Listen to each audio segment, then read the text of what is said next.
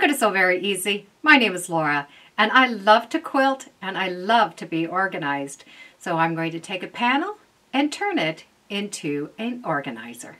To make this project, I'm going to start with two identical panels. Now these panels are from Susie B's. What I like about them are the size of the squares and the shapes so that I can turn those shapes into pockets. So I'm going to need two panels, and I'm also going to need a piece of fabric the same size as the panel, and that's going to be for the back of the quilt. And one extra piece of fabric that's about the size of the panel, and this is going to be turned into the back of pockets. Get a thread that you're going to be able to have that sort of blends into everything. And in this case, I'm using Aurifil 2912. This quilt is going to be a quilt that you're going to be able to hang on the wall that has pockets on it. And it needs to be sturdy so that when you put things into it, it doesn't flop forward. And to keep it that sturdy shape, I'm going to use a foam batting. Now this is from Basel and it is a double-sided fusible, which means both sides of this you can fuse on so you don't have to worry about any basting. It's going to baste it for you. Basel is a foam, and the foam has a piece of fabric on both sides of the foam. And in this case, both those sides are fusible. Because it is a foam, it holds its shape. The side Basel that I'm getting is a 36 by 58 because that is going to fit that panel with one big piece. I won't have to piece it. When you take the Basel out of the package, it's going to have these big wrinkles in it, but you cannot iron it flat because it is fusible. And if you do that, your iron is going to stick right on it. It will flatten out when you iron your layers together. So the very first thing we're going to do is we're going to iron the one panel on one side and the background on the other. Start and make sure your panel is wrinkle-free and the background is wrinkle-free. Put the backing down so that the wrong side is facing up. You're going to be able to lay the Basel on first. I like to have that background fabric just a little bit bigger. And by having that panel a little bit smaller than the background, you're going to be able to see all the layers. Don't worry about cutting off any of the selvage yet. We're going to be able to do that right at the end. You can take this to the iron and you're going to be able to press these three layers together. And with both those layers stuck on, you can now just trim off the extra of this Basel. With the secondary panel, we are going to make the pockets. We're not going to cut each square out. We're going to do the pockets in rows and stitch in between them to get the size that we want. And I'm going to do the top section first, then the bottom, then the center. So to start with that top piece, cut right down the center of this panel.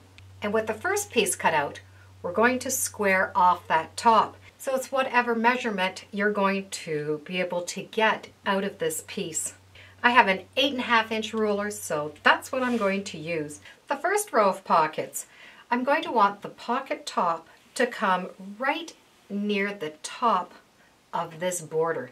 And because I don't want to waste fabric, I know that I'm going to need this much plus the seam allowance to add onto this piece. So I'm going to add 4.5 inches. So I'm going to cut a strip of fabric and put it right on here at 4.5 inches. Have your right sides of the fabric touch and stitch a 1/4 inch. When that piece has been added on, take the seam and press it open and flat. That's going to give it a nice flat finish. Now we're going to be able to take this fabric and fold it together so that the wrong sides are facing, so you'll be able to see the good side. I like to starch the inside, then fold it over and press it. That starch is just going to help those fabrics hold together while you work on it. When it's been pressed, stitch these two layers together with a scant 1/4 inch all the way down. Once those layers are stitched together, you're going to fold in a seam allowance and press that seam allowance down. So on the back, you have this little seam allowance. That fold line is going to be a stitching line. This is going to go on top of that panel now. We're going to be able to match up the two pictures together. When they're matched up together, we need to attach this seam allowance on top of the panel. There's a couple of ways we can do it. We can put a couple of drops of glue, or you can use a product like the Steam-A-Seam. What it is it's also an adhesive, but it's going to put those two layers together. You can do this right at the ironing board, and right there where you have that seam allowance, you're going to iron down that tape. Once that has been ironed down, you're going to be able to peel off that top piece of paper, and that is going to leave an adhesive on that fabric. Now take it to the iron and iron that strip down. Or if you've used glue, just give the glue a chance to have that seam allowance stick right onto this main body of the quilt. The great part of having that little bit of a glue or an adhesive is when you flip that panel over, you're going to be able to stitch right along that press line. And that adhesive is holding it in place for you, so you don't have to worry about anything shifting. You're going to be able to stitch through all of the layers. Once that's been stitched down, when it's folded up, it's going to have a nice secure bottom. So anything that goes in these pockets, you know are going to be strong. And just put a couple of pins to hold it for now. The next set of pockets we're going to work on are going to be the bottom. Cut this portion off the same as you did the top, going in between that picture and cutting a straight line. For the back of the pockets, you're going to need a piece at 7.5 inches, and of course that width. Match right sides together, stitch your 1/4 inch, and then press that seam open and flat. When the seam has been pressed, you're going to be able to take that and fold it just like you did the other one. So you have the top of the pocket is going to be along here. When it's been pressed together, you're going to be able to trim off this extra, so your pocket is going to be straight. I have found that 8 inch works great for me. Stitch these two layers together with the scant 1/4 inch. All of the pockets are going to be stitched on the same way. So you can remove the back of the tape, or if you're just going to use glue, it's still going to be done the same way. So you're going to match up the picture along the top and press this down.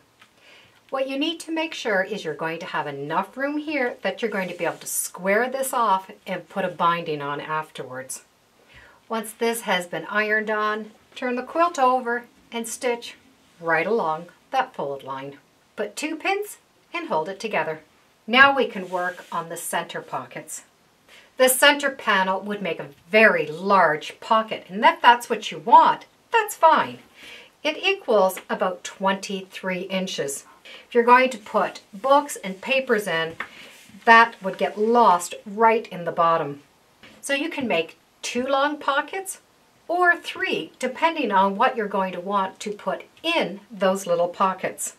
I'm going to divide this in half. So I have 2 medium-sized pockets.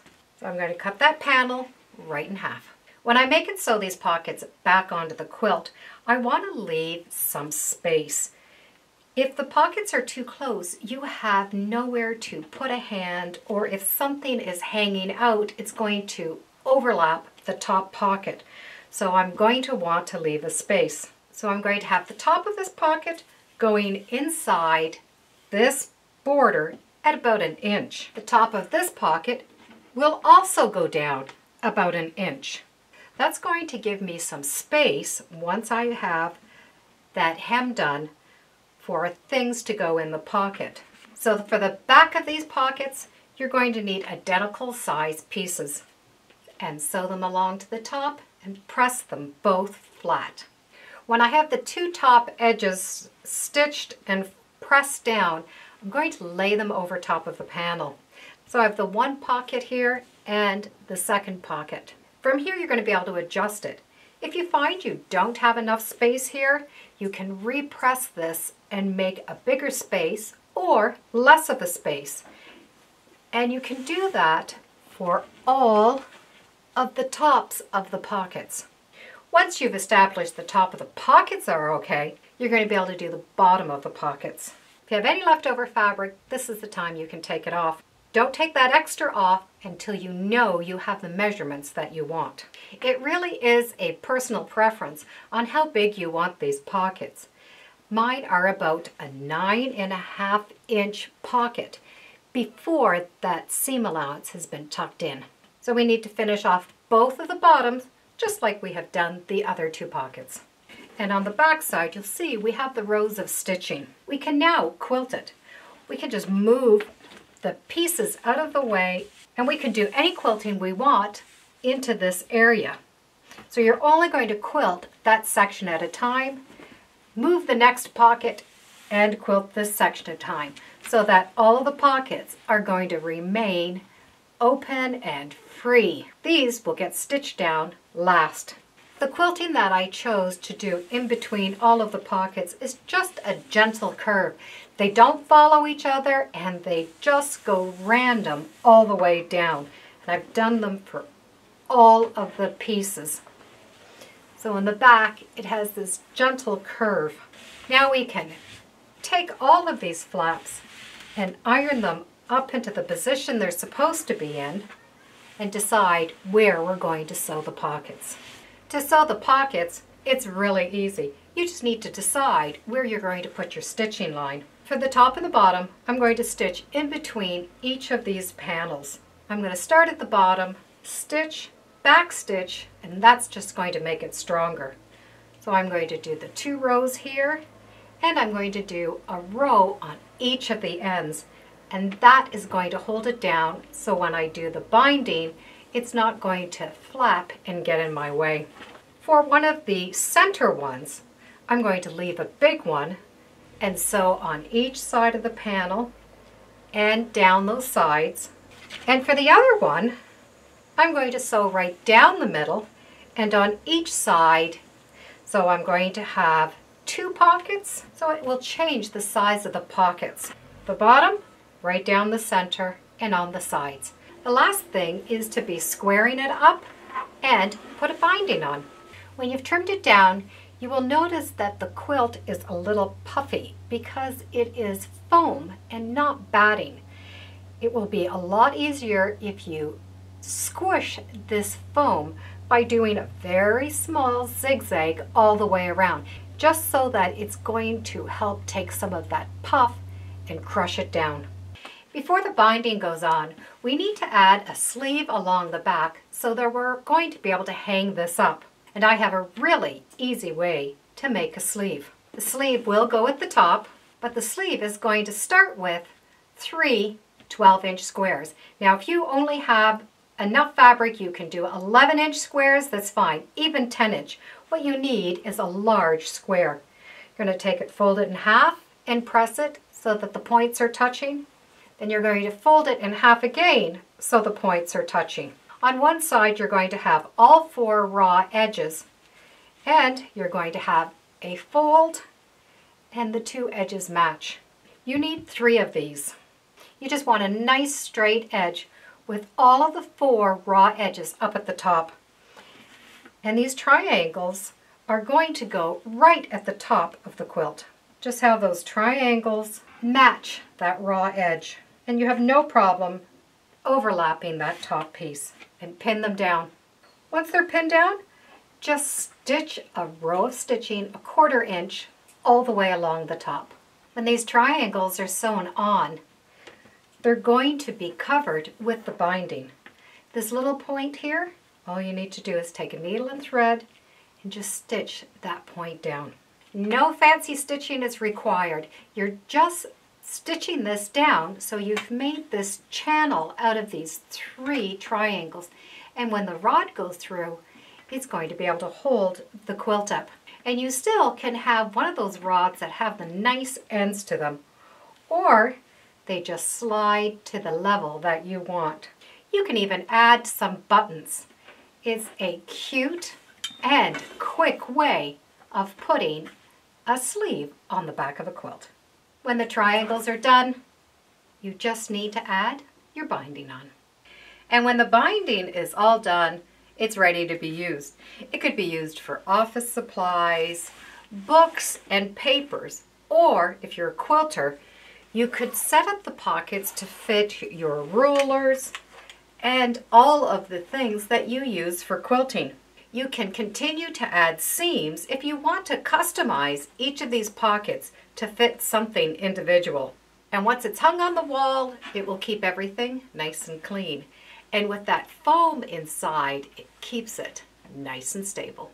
And when you look at the organizer, you don't notice the pockets because the pockets blend right into the picture on the panel. That's what makes this panel so great to use. And just customize those pockets to fit exactly what you need them to fit.